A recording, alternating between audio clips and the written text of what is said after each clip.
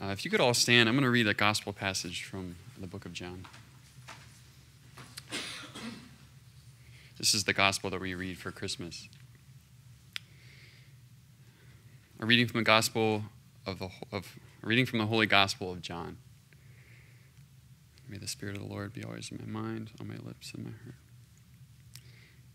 In the beginning was the Word, and the Word was with God, and the Word was God. He was in the beginning with God. All things came to be through him, and without him nothing came to be. What came to be through him was life, and this light was the light of the human race. The light shines in the darkness, and the darkness has not overcome it. A man named John was sent from God. He came for testimony, to testify to the light, so that all might believe through him. He was not the light, but came to testify to the light.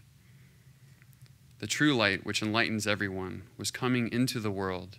He was in the world, and the world came to be through him. But the world did not know him. He came to what was his own, but his own did not accept him. But to those who did accept him, he gave power to become children of God, to those who believe in his name, who were born not by natural generation, nor by human choice, nor by a man's decision, but of God. And the Word became flesh and made his dwelling among us. And we saw his glory, the glory as of the Father's only Son, full of grace and truth. John testified to him and cried out, saying, "This was he of whom I said, 'The one who is coming after me ranks ahead of me, because he existed before me.' From his fullness we have all received grace in place of grace. Because while the law was given through Moses, grace and truth came through Jesus Christ. No one has ever seen God. The only Son, God, who is at the Father's side, has revealed him." The gospel of the Lord. Praise to you, Lord Jesus Christ. Have a seat, please.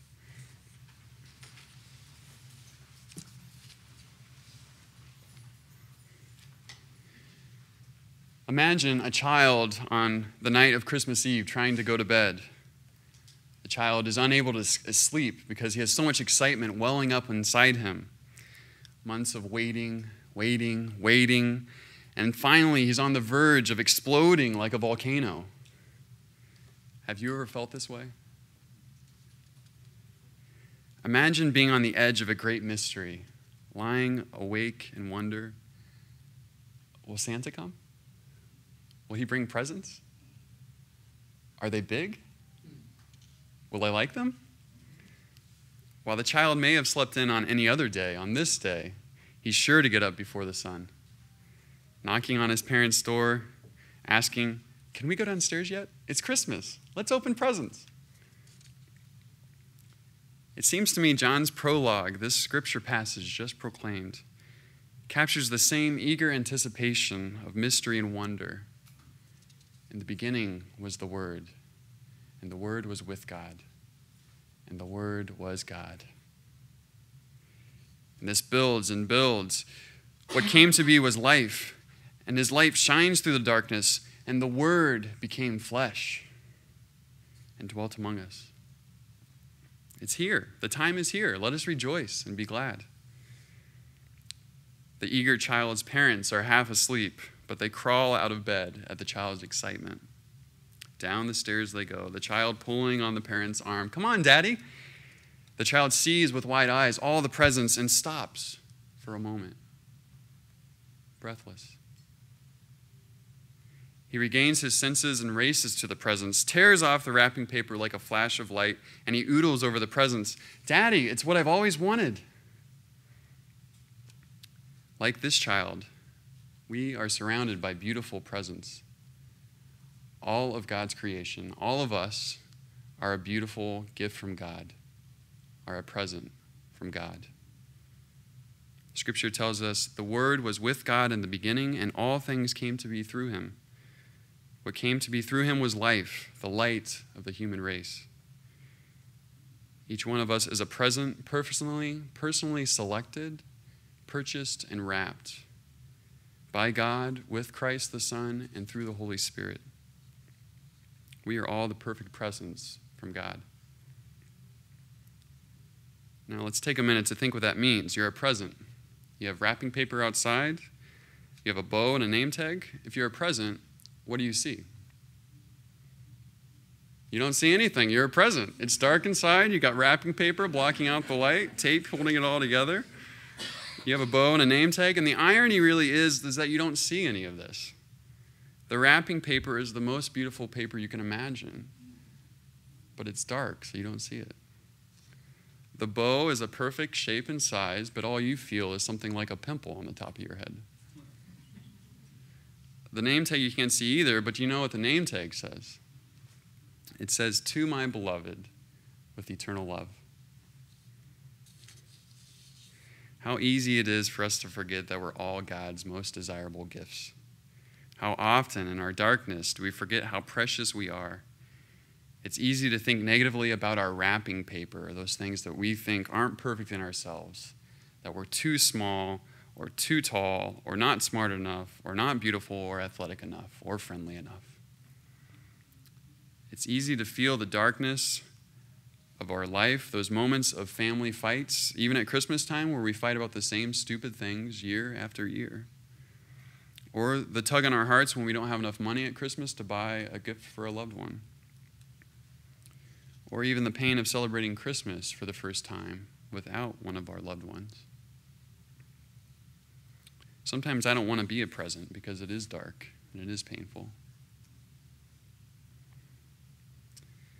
What John's gospel assures us, though, is that this feeling won't last forever. It's dark as a present, yes, and we feel that tug of pain, but it's not the final word, because the Word, capital W, Jesus Christ, came into the world to bring light to our darkness. Jesus came to unwrap us. Jesus will unwrap us. And when he does, he'll say to the Father, "Daddy, it's what I've always wanted." With the energy of a child rushing down the stairs on Christmas morning, Jesus comes into the world. The Word became flesh, and he became one of us. Jesus knew firsthand, even from his birth, the pain and darkness that we feel. Scripture tells us he came into the world, but the world did not know him. The world did not accept him. Christ felt the pain of rejection, the darkness of being an outcast, the fear of being murdered.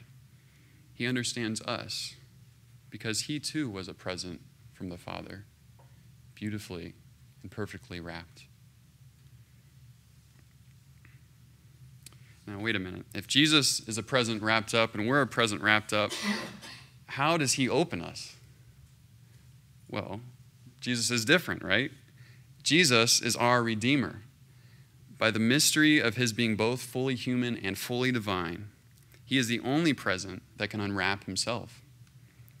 In the beginning was the Word, and the Word was with God, and the Word was God. And also, the Word became flesh and lived among us.